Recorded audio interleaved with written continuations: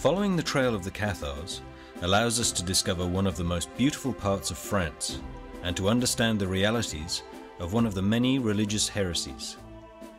It is a mythical trip on the path of truth, the path of history, far from clichés and common household images.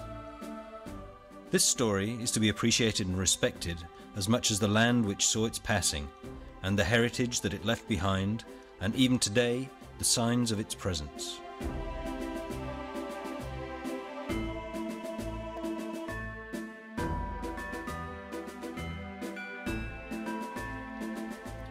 Welcome to Cathar country.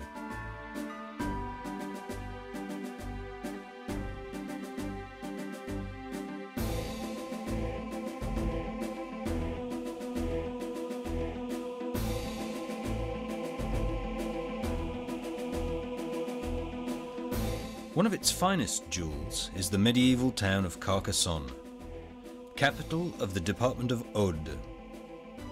Carcassonne is the very heart of the Cathar country and the best starting point for this initiation into its mysteries.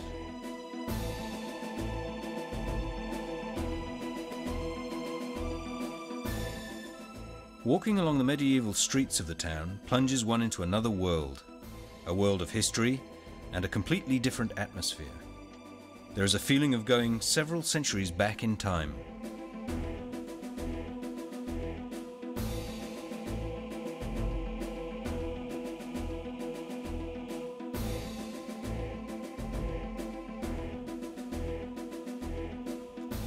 Looking at the ramparts, it is easy to understand that the Middle Ages were insecure times.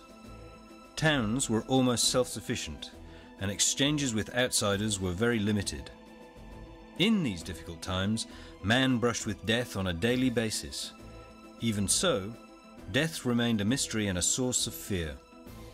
Only religion offered hope and a reason for living.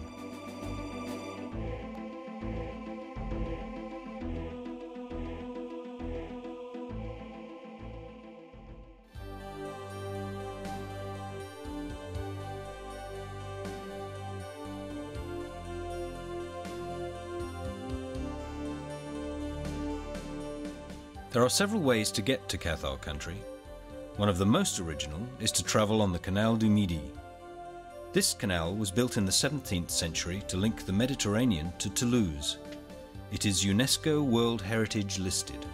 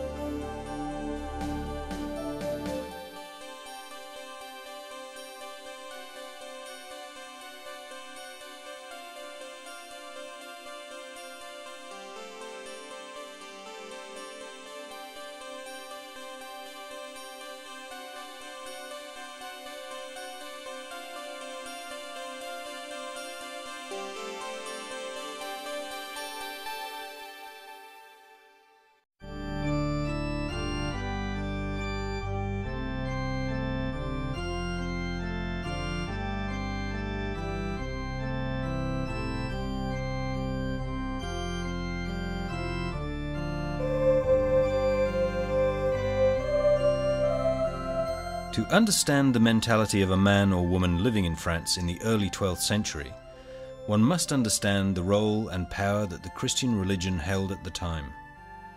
Life and one's very existence were marked by it. Years went by, punctuated by religious festivals and celebrations, and days by the sound of the church bells.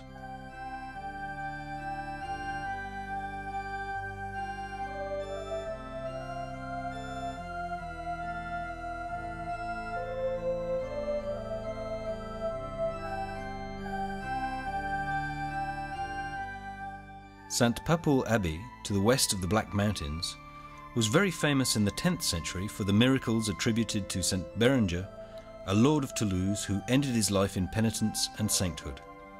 The fame and riches of the monastery were known far and wide.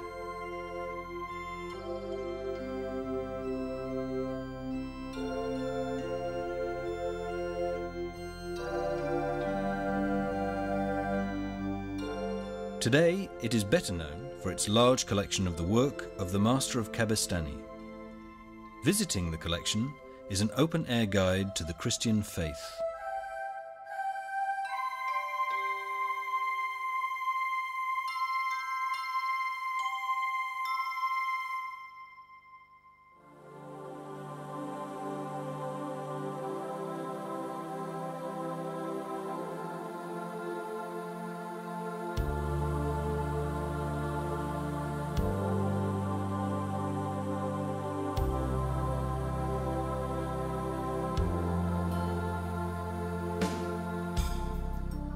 Now occupied by the Museum of Arts, the Bishop's Palace in Narbonne has the appearance of a true palace. Inside, its decoration rivals the castles of the greatest lords.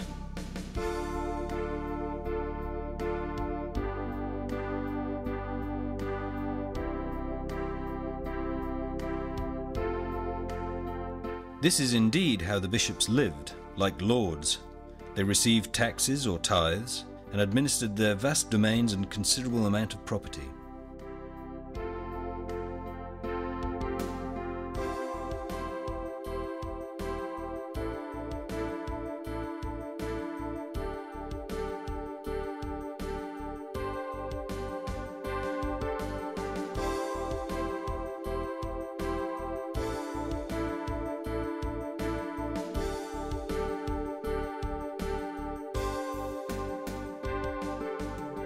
The Archbishop of Narbonne possessed for his pleasure summer residences such as Villerouge-Termenez Castle.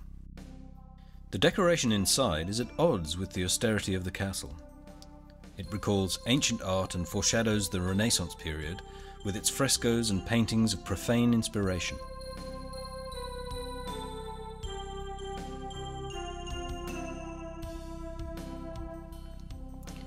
The church was organized according to a very complex hierarchy. At the basis were curates and priests, then bishops and archbishops, and finally, at the apex, reigning from the Vatican in Rome, was the Pope, the Holy Father of all Christians, heir of St. Peter.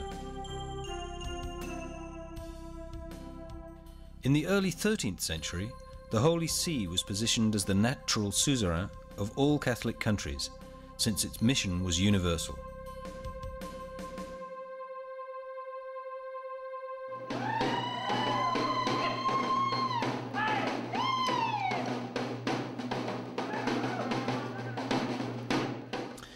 There is a unique restaurant in Villerouge-Termenez, the only one of its kind in Europe.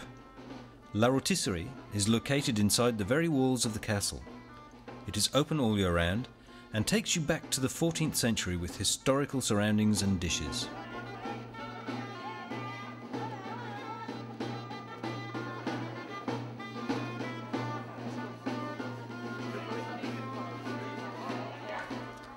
Everything here plunges you back into the life of the Middle Ages in a castle, from the furniture to the waiters' clothes, the serving plates, and a surprising and refined menu.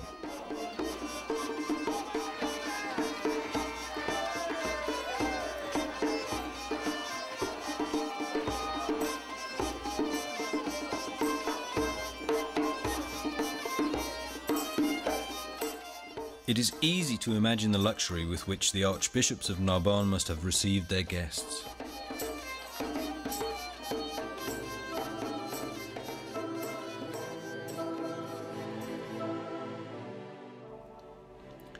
Since its beginnings, Christianity has been organized around one doctrine, theocracy. This doctrine led the lives of Christian men and women with the aim of saving their souls. For Christians, God is unique and infinitely good. He is the creator of all things, the kingdom of heaven and this world, peopled by man and by animals, his creatures.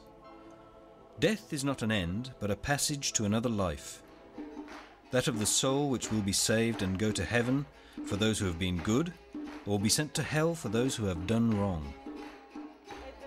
The great preoccupation of medieval man was therefore to save his soul in order that it rise to heaven after death. The mission of the Catholic Church was to save the souls of all men by showing them the way of truth and how to live their lives following the teachings of Christ and the foundation of Catholic doctrine. However, ever since the origins of Christianity, other theories had seen the light of day, deviating from the official doctrine. These Christianities were called heresies, from the Greek word heresis, which means choice, and adepts of these heresies were called heretics.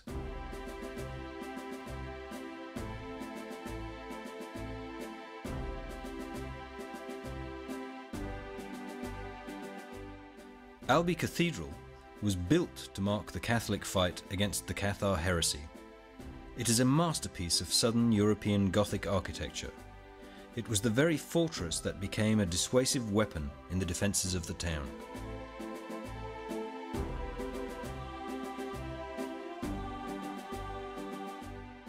Many contrary movements developed in the Middle Ages in Europe: the Patarines in Italy, the Publicans in the Champagne and Nivonnais areas, the Populicani in England, the Waldensians in Lyon, and the Cathars in France and Italy.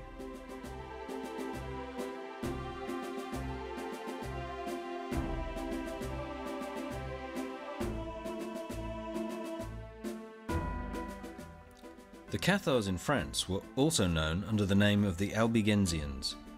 This name has its origins in the area surrounding the town of Albi.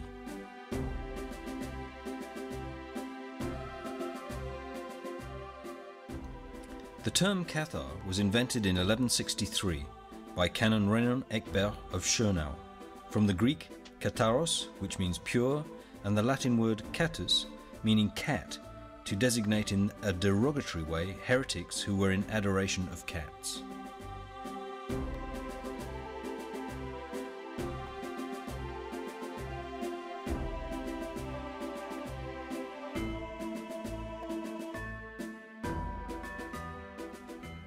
Albigensians was the first name given to them, referring to St. Bernard's mission in 1145, during which he was able to measure the extent of the phenomenon in the Albi area.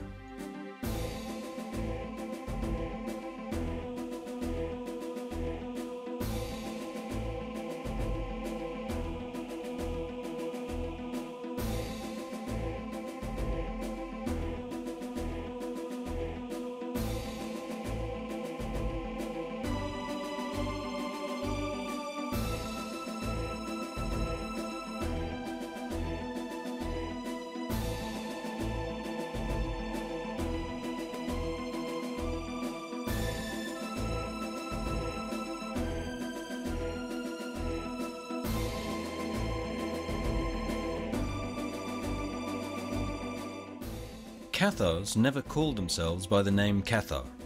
They called themselves apostles or Christian, and those faithful to them called them good Christians or good men or good women.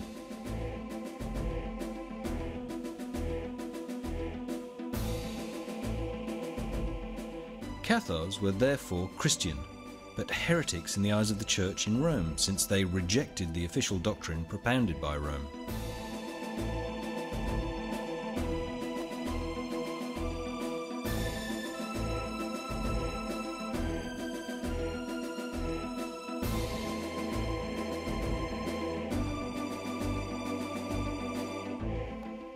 The origins of Catharism are complex and give rise to two theories. For some, Catharism has its origins in the Orient, in a real maze of far-off influences. Catharism spread in Europe in the 11th and 12th centuries and became solidly entrenched in the Languedoc in 1160. The second hypothesis considers that Catharism began directly in the south of France. In the Middle Ages, the enrichment of the Church led to much degeneracy, for which it was heavily criticised.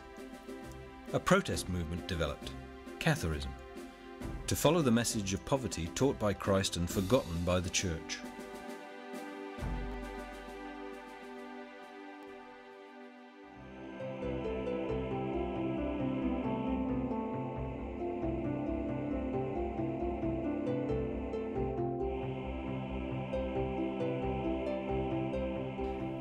Sainte Marie d'Orbieu Abbey in La Grasse was founded under the protection of Charlemagne. It was one of the most prosperous abbeys in the south of France.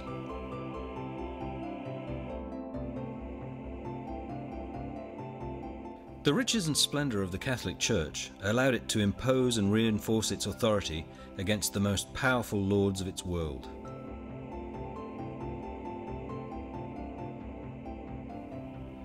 So it was that in the 13th century the Holy See controlled political life in many states and was the natural suzerain of all Catholic countries.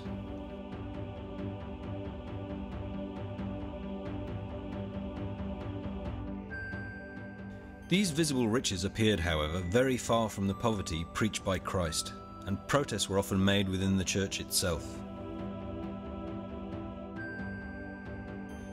Thus, in the 12th century, the Church wanted to make reforms, in particular with the help of the great monastic orders, such as the Cistercians. This was known as Gregorian reform.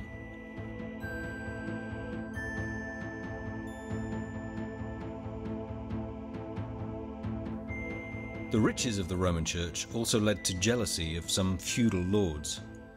This explains the favourable attitude adopted by many of them with respect to the Cathars.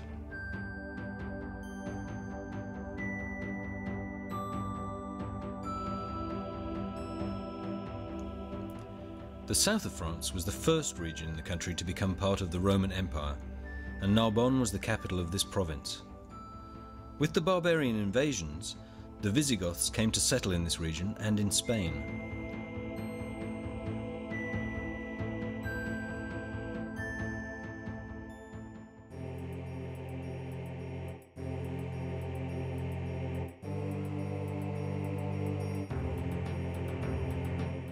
It is difficult to imagine when arriving in the village of Rennes-le-Château that the Visigoths had established a town here with no less than 30,000 inhabitants.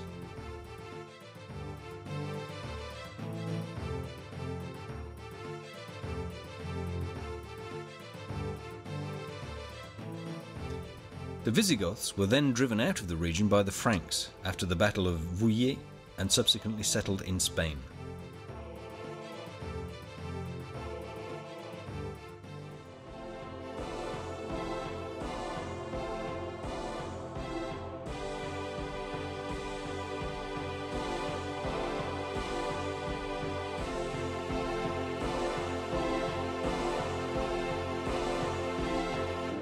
With barbarian migrations, Saracen invasions and then Viking raids, insecurity and disorder descended on the west. This was only reversed when Charlemagne and his Carolingian Empire reunited the land once more.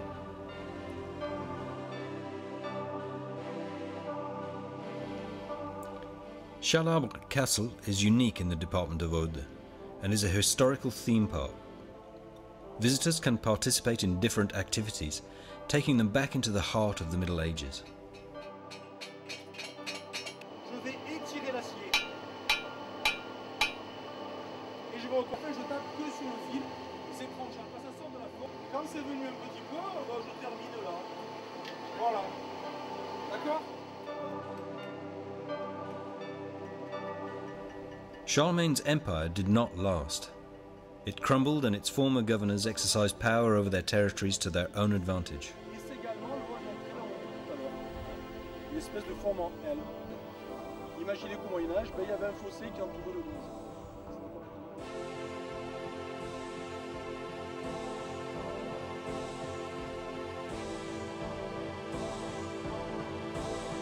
Comment ça s'appelle ces tours rondes là, aux angles? Ça porte un nom, ça, vous savez pas? Comment? Ok, non. Ça pourrait, hein. Ça s'appelle les échauguettes. Les échauguettes, c'est des structures qui permettaient de se protéger de la pluie, parce qu'on n'a jamais été attaqué ici. Hein. They still owed their allegiance to the King of France. They owed him assistance and help in war, and the exercise of law. In return, the king gave them protection and justice. Thus were created ties of vassalage. This type of relationship was reproduced at lower levels of society, rather than direct vassals of the king. Great lords giving justice and protection to less powerful lords than themselves, promising help and counsel in government, war and justice in return.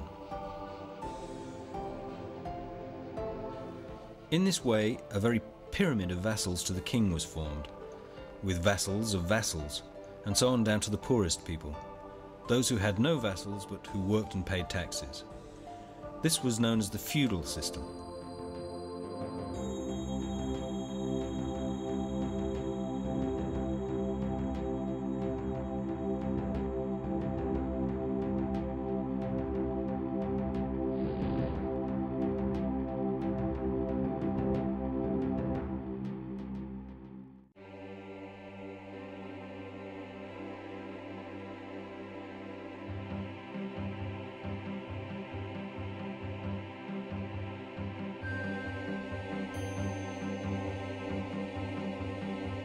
In the 12th century, the most powerful feudal lords of the south of France were the Counts of Foix, the Viscounts of Trincavel, and the Counts of Toulouse.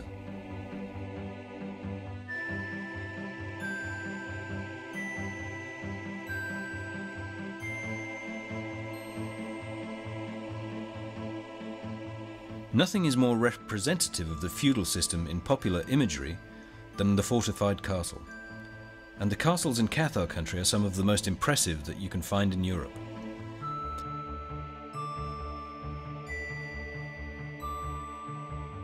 The name given to them, vertigo castles, sums up the impression that they have on their visitors. Their position on precipitous and inaccessible summits bestow upon them an almost supernatural aura that cannot fail but to impress.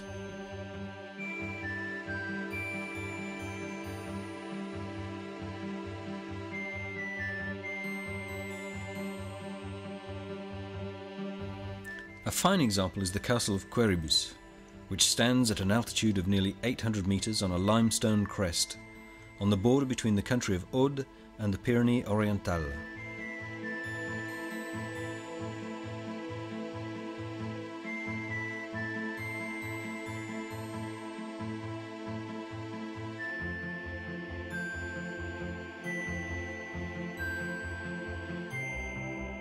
The castle, as it is visible today, was built after the Albigensian Crusade.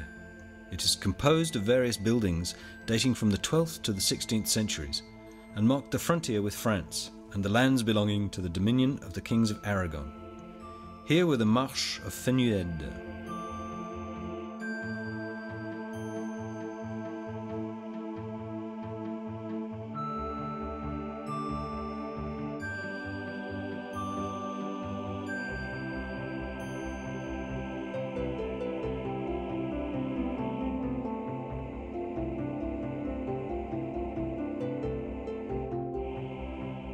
Only a few kilometers from Corbières, the fortress of Perpétus stands in the heart of the Corbières mountains, above the village of Douillac.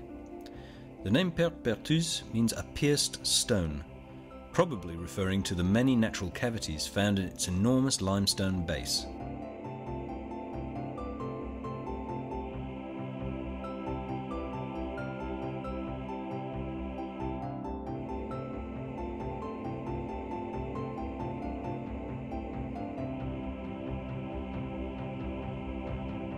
These towering castles were the work of King Louis IX, better known under the name of Saint Louis, to mark the frontier with the lands of the King of Aragon.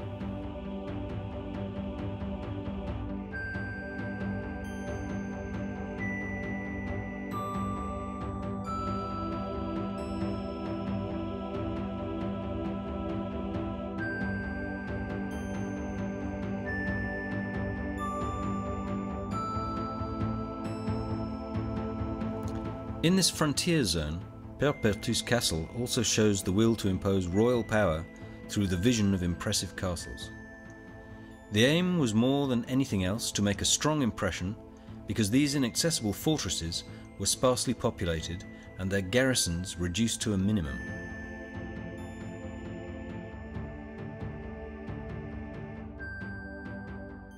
Visiting them is still so impressive that it is easy to imagine the fortresses which preceded them in the same place, and which saw the Albigensian Crusade and sheltered the Cathar heretics behind their ramparts amongst the inhabitants. The castles in Cathar country still stir the imagination today.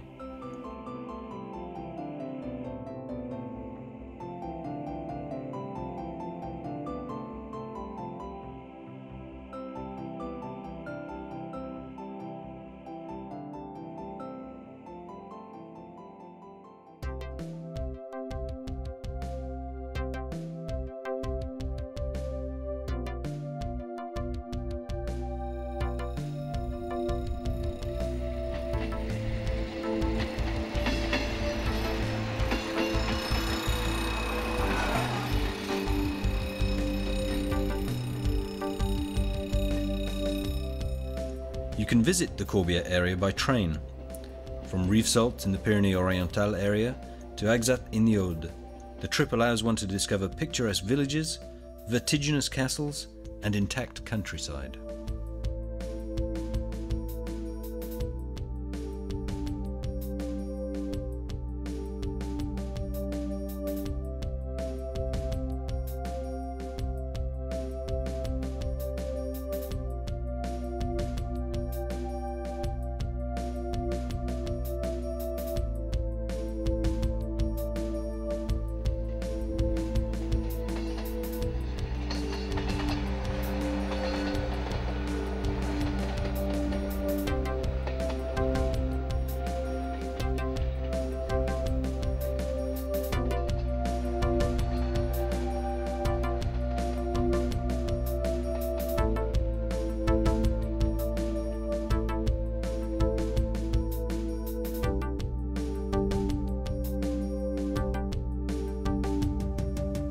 Puy-Laurent Castle was one of the last refuges of the Cathar leaders after the fall of Montségur in 1244.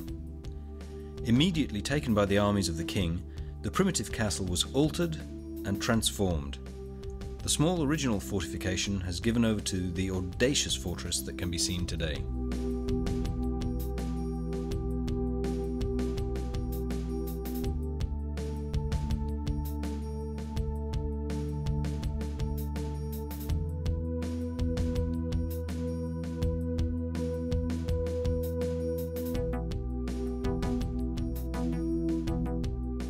It is the best preserved fortified castle of all the great royal castles on the border.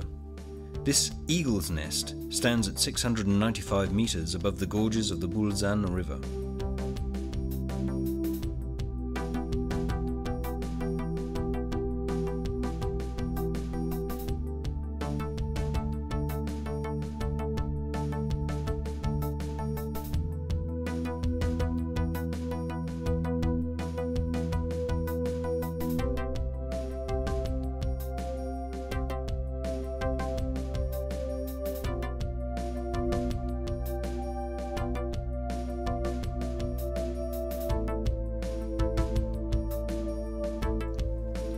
Inside fortified castles, the feudal lord lived with his family in the keep. The example at Arques is one of the most remarkable and the most characteristic. 11 meters wide and 25 meters high, it is composed of 4 levels reached from a spiral staircase in the east turret. In this insecure era, people came together around the castles or castellum and formed hamlets and then villages. They in turn then encircled themselves with thick walls. These were called castrum, or villages built around the castellum.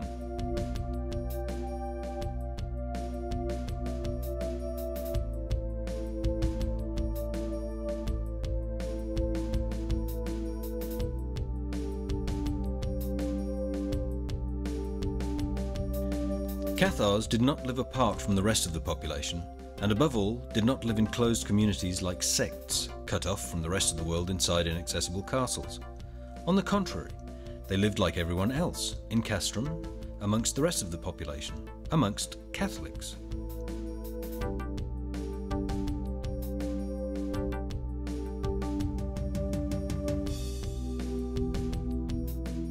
Las Tours has for a long time been considered as an ensemble, with its 4 feudal castles on a single site, in the heart of the small valley of Corbières. The castles of Courtenay, Fleur-Espine and the last Tour Regine were built after the 1226 Crusade. The oldest primitive castle is Cabaret, built around 1050.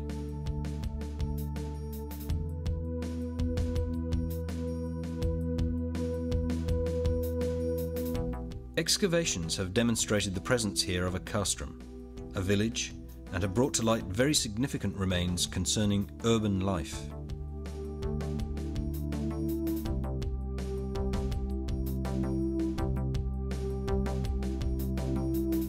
Within the villages or castrum, Cathars lived in community houses. There were separate houses for good men and for good women. The community house was directed by an elder for the good men and a superior for the good women.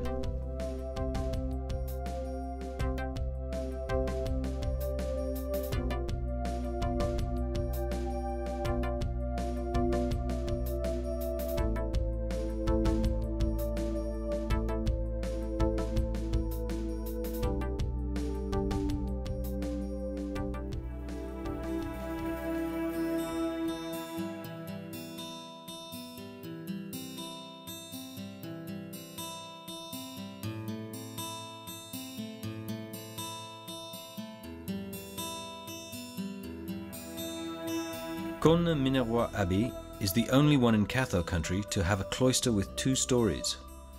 It is also well known for its chevet, apse, a masterpiece of Romanesque art.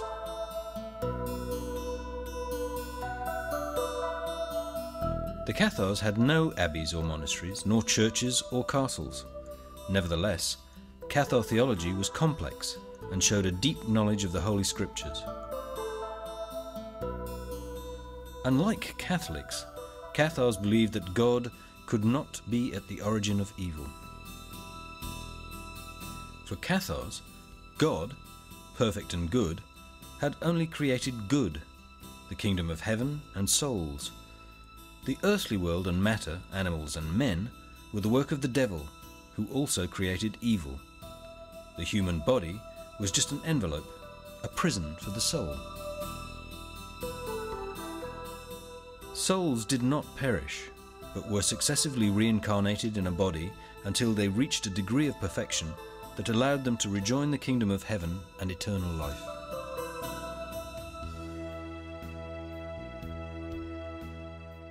For Cathars, the end of the world meant that one day all souls would be saved and freed from their prisons.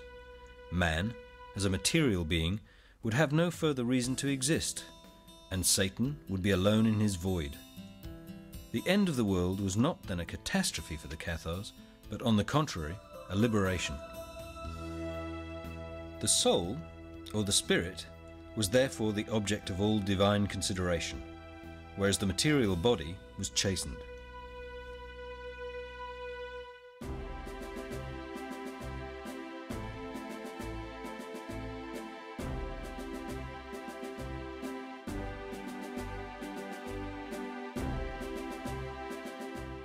Not far from St. Papul Abbey, Cessac Castle dates from the 15th century and replaced its original fortress.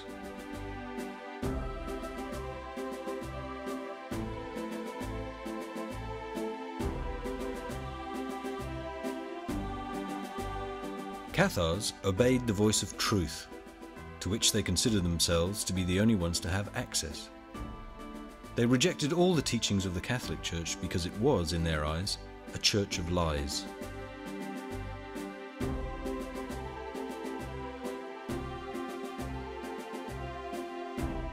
Cathars rejected the sacrament of the altar, the most important in Catholic Christianity.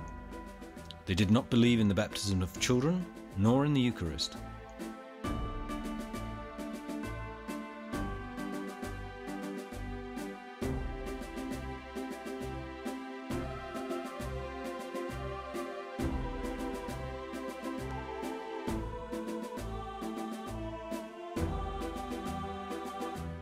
Cathars did not pray to saints or to the Virgin Mary. Their liturgy excluded all religious building and holy objects. They had no churches, no chapels, no altars, and no relics.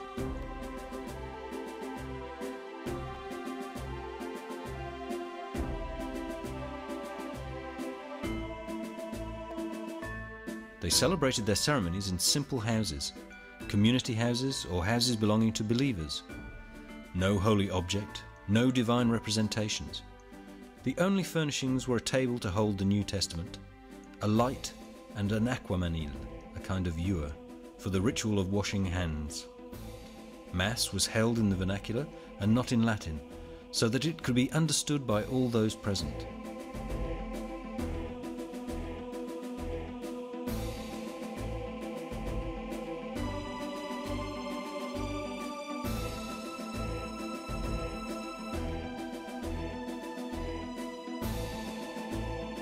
Those wishing to become bons hommes et bonnes femmes entered the community houses as novices. There was a probationary period of at least 1 year. The novice learnt a manual trade in a workshop situated in the house. They also had to learn by heart the first chapter of the Gospel of St. John, and to be initiated into and practice ritual abstinence, poverty, chastity, obedience, community life, and prayers. Since they believed in reincarnation, Cathars abstained from eating meat and any products of animal origin.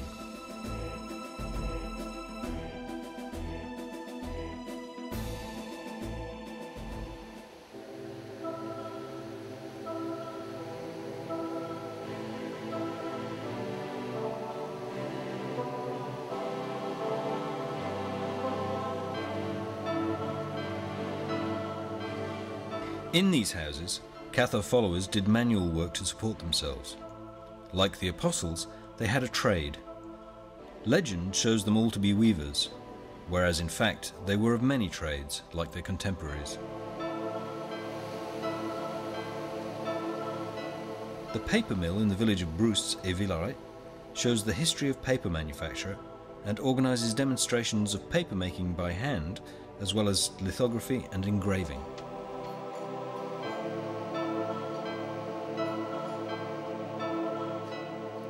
At the end of their period as a novice, entrance into religious life was marked by ordination, the consolamentum. The believer who had received the consolamentum had achieved salvation, as long as he or she did not sin for the rest of their days. They now escaped the cycle of bodily reproduction that kept them bound to this earth. Their souls would no longer be reincarnated, but would rejoin the kingdom of God. After receiving the consolamentum, Cathars were called parfaits or perfecti. They could then preach the Cathar faith.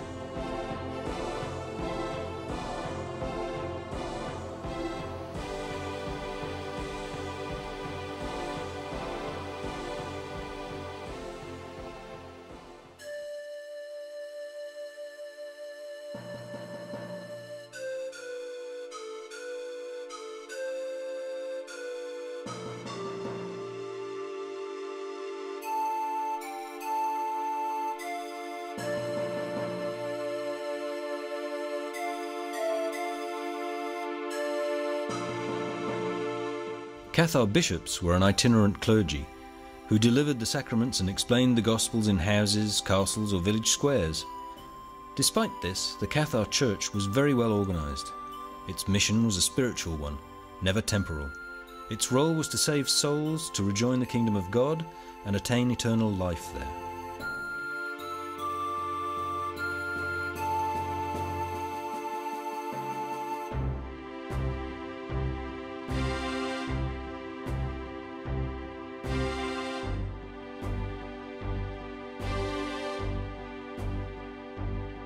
The council at St. Félix-Lauragais in May 1167, in the presence of Bishop Nicétas of Constantinople, marked the historical founding of this church.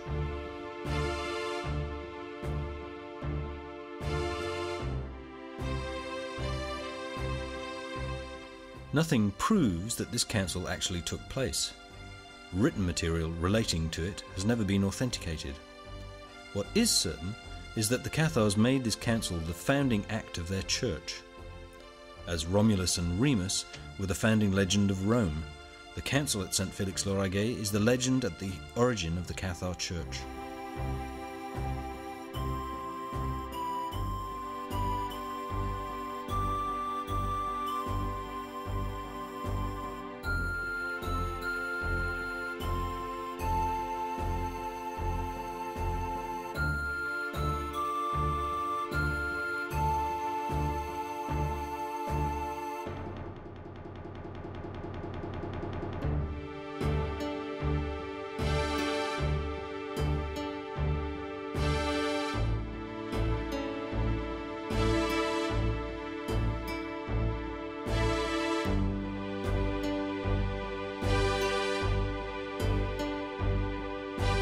The castle in Termes once presided over the Termenès area. It was a fortress with two large outer walls and long considered impregnable.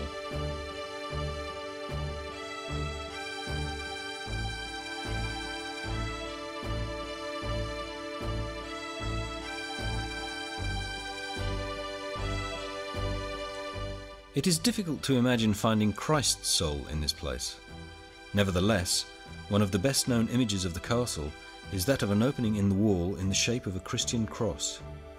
The cross was not recognized by the Cathars, as they did not recognize the signs and rituals of the Catholic Church.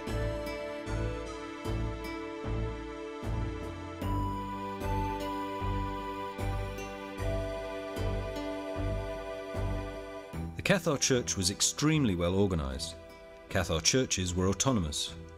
Those in the Toulouse, Albi, Carcasses, Agen and Razes areas had good relations with their neighbours, and Cathars were perfectly conscious of belonging to a single community.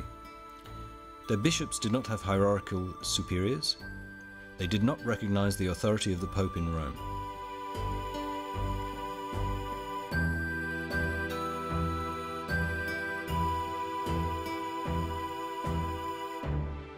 Cathars did not recognize the human nature attributed to Christ either. For them, Jesus had only taken on a human appearance to confuse Satan. Christ was divine, being descended on earth to teach the Gospels and to save souls kept prisoner.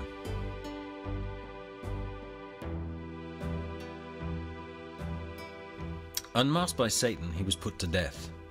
The Cathar Church believed that the suffering and the death of Christ were not the reason for his coming to earth, but the consequence of it.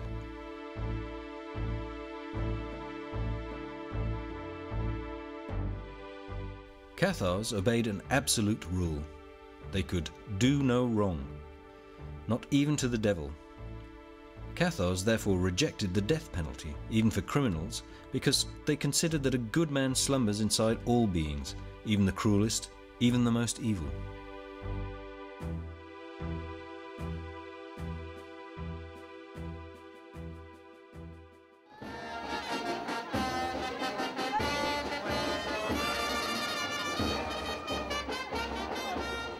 Limoux Carnival is one of the best known and most picturesque in the area. It lasts no less than 3 months, from January to March. This tradition goes back to the 14th century. At that time, millers in Limoux celebrated the paying of their tithes to Prouilly Monastery on the day of Mardi Gras, Shrove Tuesday. They paraded through the town, throwing sweets and flour over the crowd.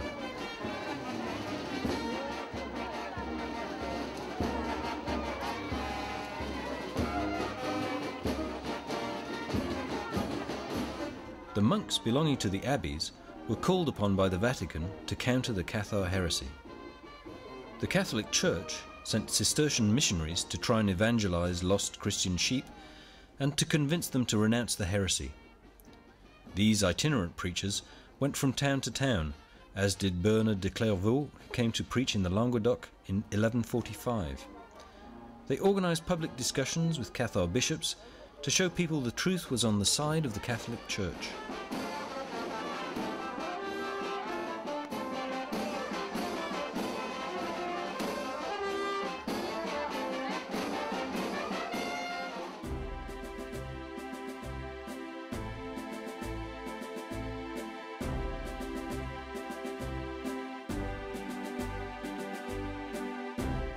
The medieval village of Fanjeaux is central to the history of the Dominicans.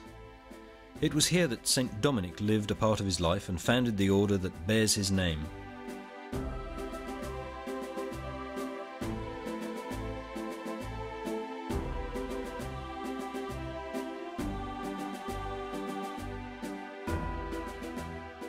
Legend tells that Dominique saw a ball of fire falling on Prouilly.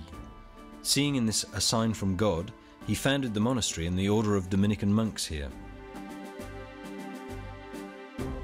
Dominique de Guzman was born in Spain in 1170.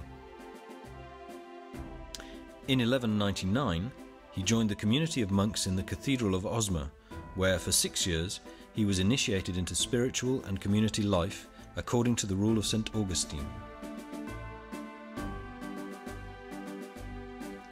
It was during a mission in Denmark in 1201 with Bishop Diego d'Azevedo that Dominic was confronted with the Cathar heresy in the Languedoc.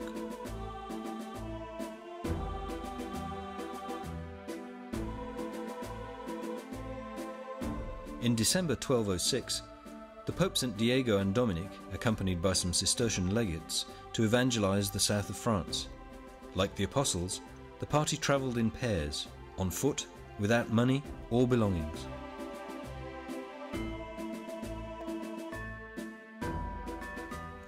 In June 1206, Diego and Dominic arrived in Carcassonne, then Montreal and Fanjeaux.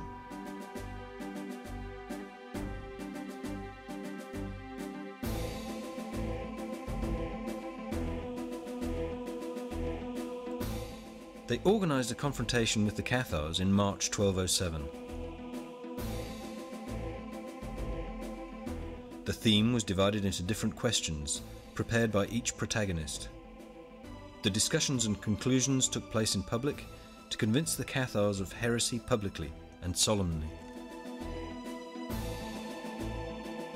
These debates lasted for several days.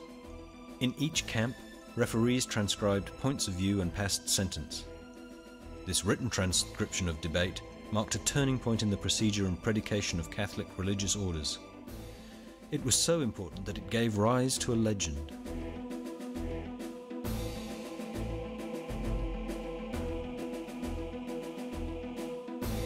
Legend has it that a parchment that St. Dominique threw into the flames flew away 3 times before landing on a beam of wood, thus showing the heretics which side divine providence had taken.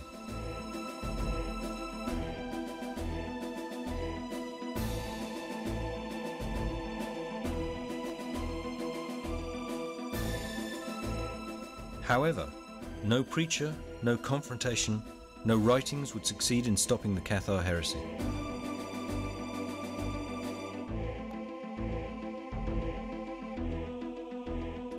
Moreover, the calls of the Pope on non-religious lords to eradicate the heresy went unheard. The latter were often tolerant with the new doctrine.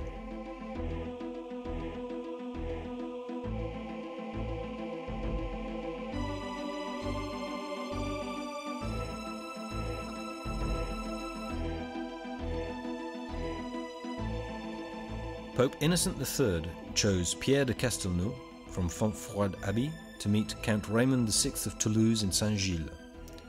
It was here that the future of the south of France was engaged in 1208.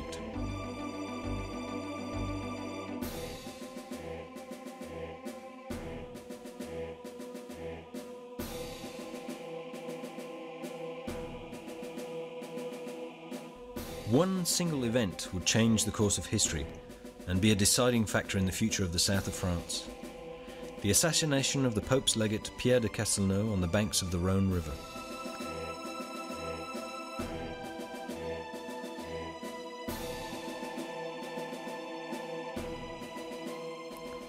This act could not be linked with the Cathars, but despite this, the Pope decided to call on the King of France, Philippe Auguste, in the same year, 1208, and to start what history was to call the Albigensian Crusade, the first and only crusade of Christians against other Christians.